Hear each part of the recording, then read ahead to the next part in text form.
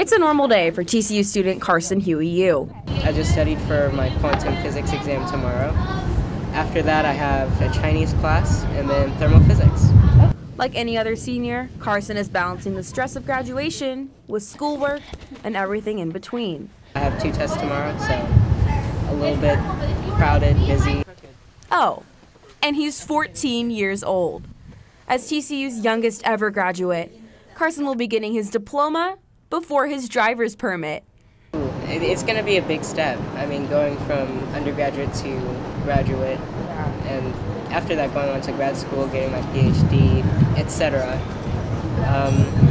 It's the first big step out of many. His time at TCU began at age 11. He majored in physics, but also speaks Mandarin Chinese, which is one of his minors.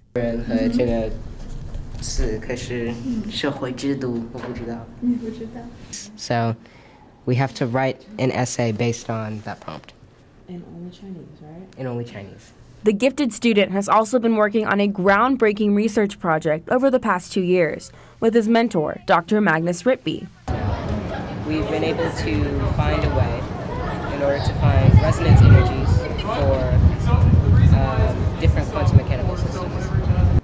As for the future, Carson doesn't know for sure. He's applying to grad schools, and TCU sounds like a pretty good option right now. I would like to stay, but, I'm not sure. Mom describes their experience as a journey. He walked on campus after visiting so many other schools, and he goes, "Mom, this is it."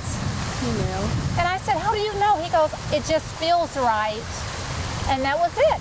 One thing's for certain, the future of this family looks very, very bright. It's a beautiful thing. It's amazing. Kristen Weaver for TCU Magazine.